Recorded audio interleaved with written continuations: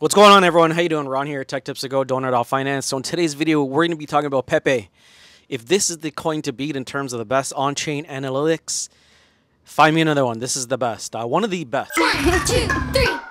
Wow. Boom. So Pepe, before we get into the video, we're just going to do a quick donation to Donor.finance. If you'd like to donate, please feel free to donate. If not, please just share, like, comment. Really helps with the donation and our mission to drive to feed people those who are in need. So let's get into the video here. Let me do this first donation. Just show you how fast this is, okay? So connected MetaMask on ARB, and I'm just going to donate 0.00, let's say 2, and let's see how much that is. $4.81. Let me click on donate. Let me approve this in MetaMask over here. It's going to cost 1 penny for gas fees because ARB, our abstraction services on ARB, is pretty crazy. So anyways, that's it. That's it for the donation. You're going to see this on chain right here. You can see the donations here all on chain. You're going to see this populate very soon. So anyways, let's get into the Pepe on-chain analytics. Shout out to one of the followers on Twitter. He wanted to know about on-chain analytics for sharing. But first, let's get into Pepe. So when I talk about on-chain analytics, and for those of you who don't know what on-chain analytics means, basically everything on the blockchain is transparent. You could see exactly what happens in terms of what's on the blockchain. So unique addresses, the amount of Pepe or ERC20 tokens going on and off an exchange, how many holders of those actually have supply distribution, not just empty wallets or, you know, one person holding one Pepe, but what is the supply distribution based on the amount of holders, as well as, you know, how many ERC20 supply of Pepe is actually on the exchange, because that's a huge difference. If you see a large amount of Pepe on the exchanges, what does that mean? It doesn't mean a good thing. It means that probably someone is going to dump, or a whale is going to dump.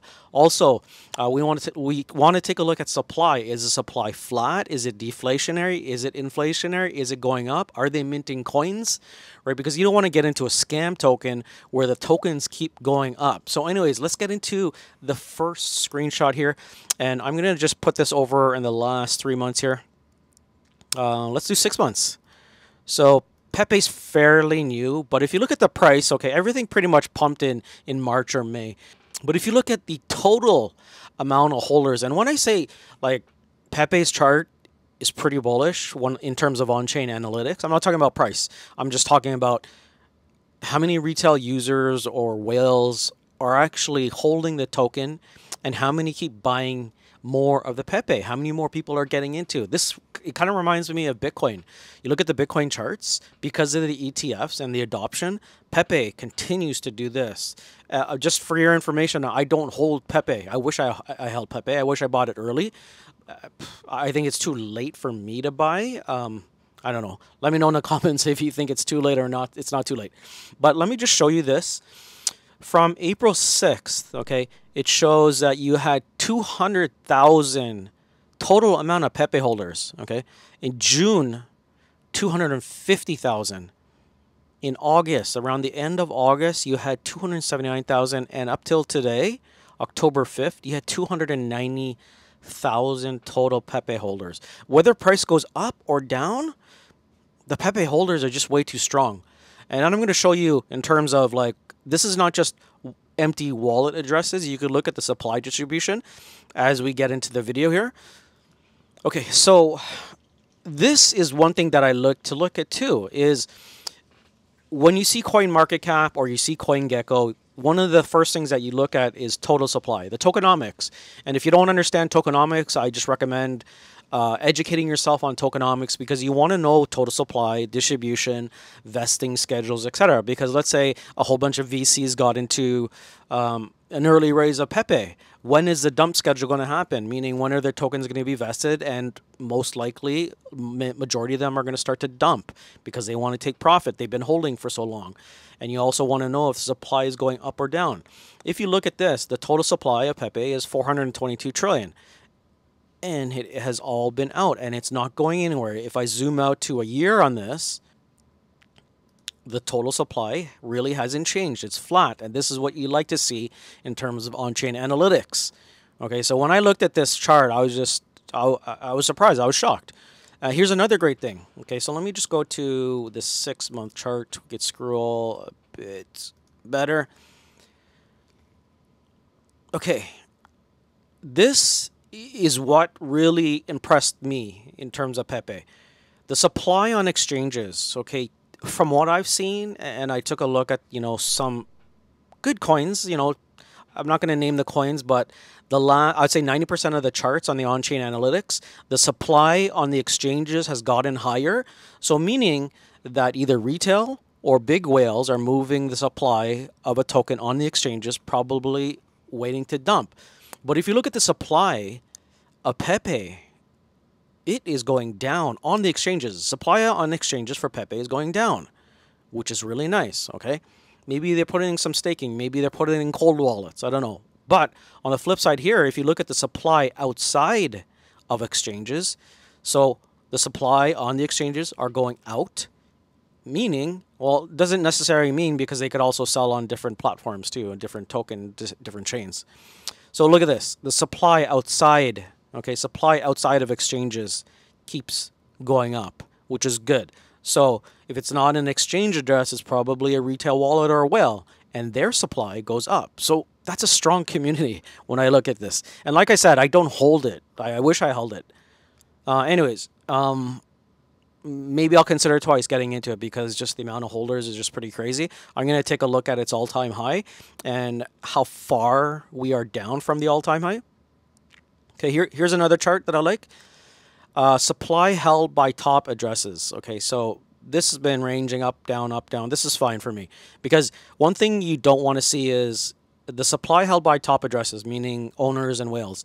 If they don't believe in their own token, you're probably going to see this, okay? A slope.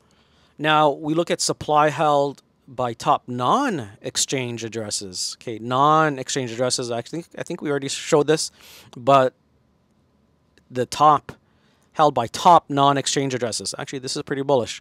So a top non-exchange address would probably be a mega whale, an owner, an early advisor, and that keeps going up. So I'm shocked. I was like, is that just a different chart that I'm looking at? Okay, we're going to look at this first. This is the chart for, let me just scroll out here. Okay, this is the Pepe supply distribution by the number of addresses. Now, this doesn't mean, because you could have a fake chain, not a fake chain, but a chain that might manipulate and just create a whole bunch of random wallets, and then you've got a whole bunch of holders, right? This is by the number of addresses, okay? So we're not talking about what's in their wallet. I'll show you that in the next chart. Okay, so anyone that holds from 1 Pepe to 10 Pepe coins, look at what is happening here.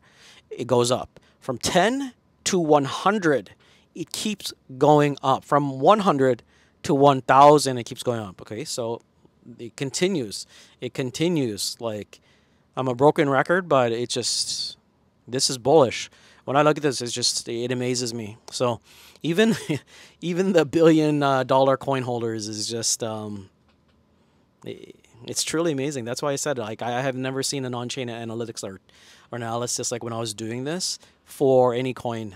This is, like I said, is probably like the perfect chart that I'm reading here. So that was by the number of addresses. Okay, now we're going to talk about supply, the balance of addresses. Okay, so this is where it kind of makes a difference. We don't want to see just wallet addresses because anyone can put 0.01 of a Pepe or 0.01 of a coin in a wallet and say that we're growing.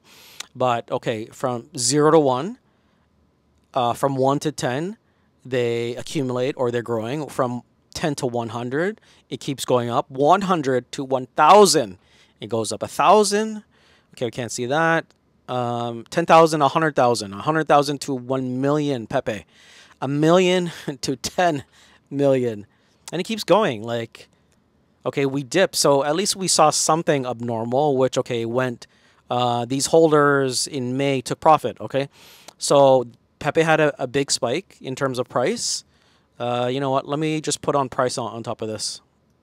Okay, so March things starts to pump. All coins So this is where Pepe dumped. Pepe dumped from here. Yeah, it dumped from there when we had a big spike, but then those who dumped got wrecked because it went up. So, anyways, when you look at this chart, it's just amazing. So that is Pepe. Let me get into what's left for Pepe. We did number of addresses, etc. Let me talk about the next hidden gem. Okay.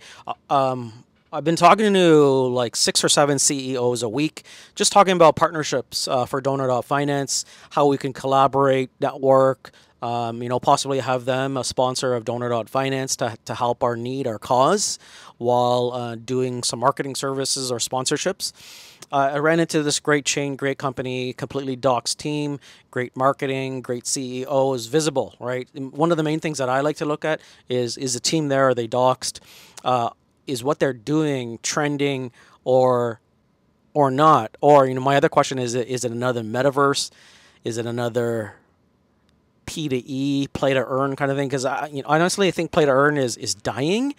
I think only a certain few, very small percentage of play to earn games will last. I just don't think they have enough runway. They don't have enough community, and the tokenomics of play to earn, it's too hard. Majority of the people that you're attracting is crypto. All they want to do is sell. So anyways, the next hidden gem, I'm going to talk about that probably next week or in 2 weeks.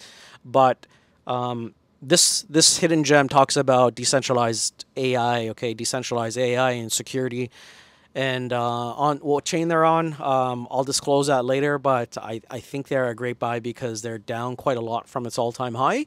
But one of the main things that I looked at is they're trending in AI, okay, trending in AI, and they're actually doing one of the main tests of what they're including is like GPU benchmarking, as well as providing a layer of security on AI. So anyways, I don't want to disclose too much information. If you do know who it is or who I'm talking about, leave some notes in the comments.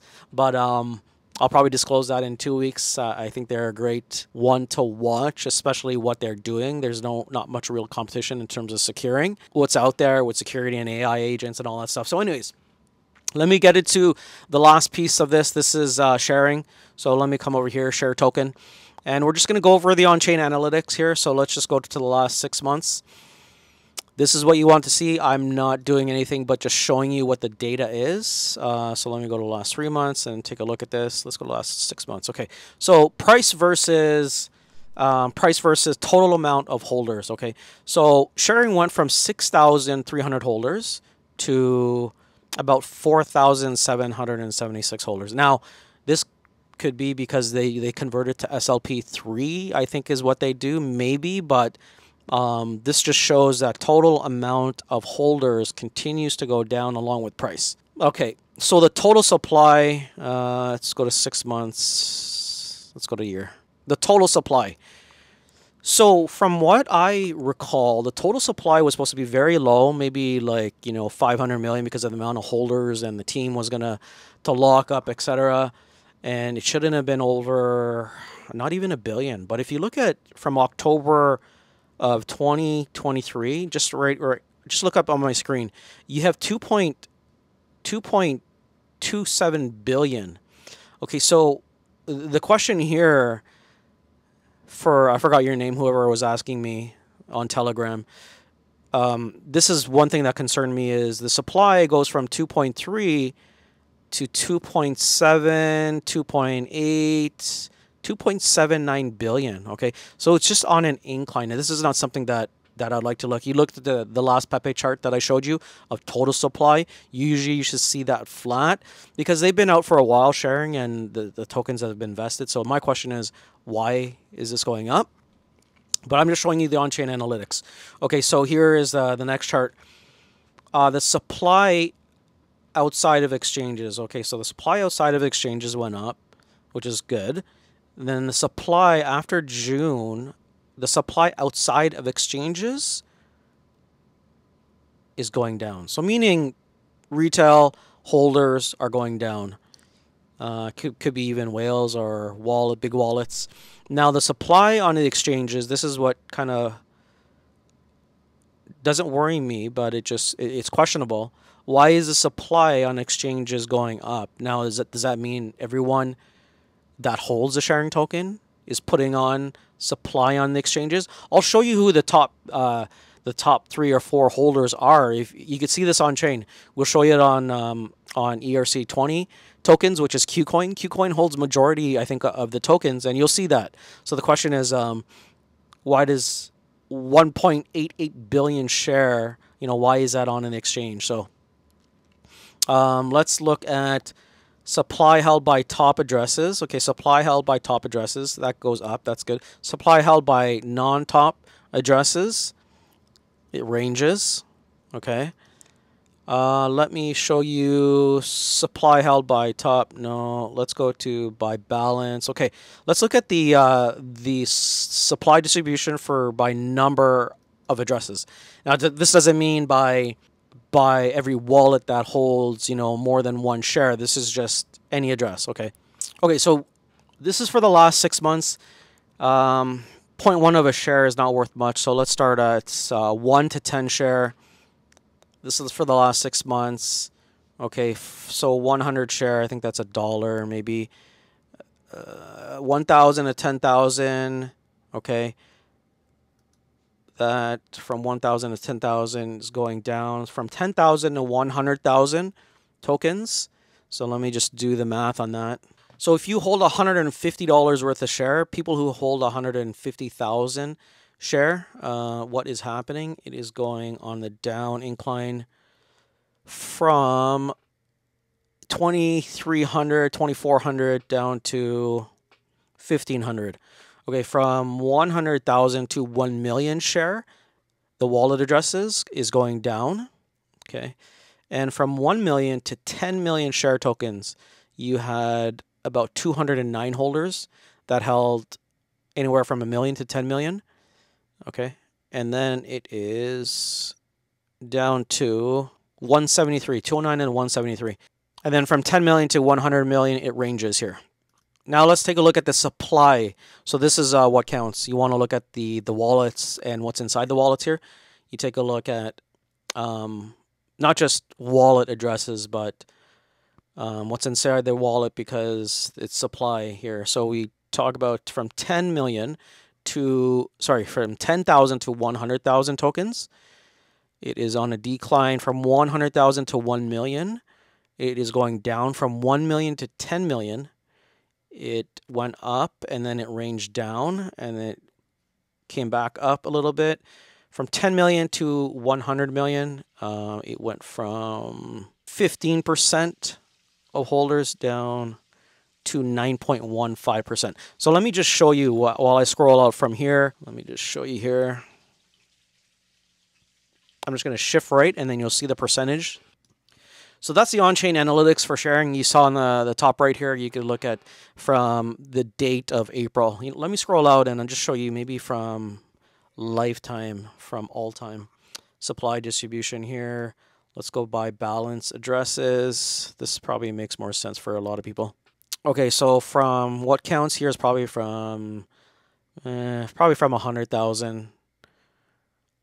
Okay, this is 2020 from 1 million to 10 million from 2021 of May. 2021 of May went down from 10 million to 100 million. Okay, we went from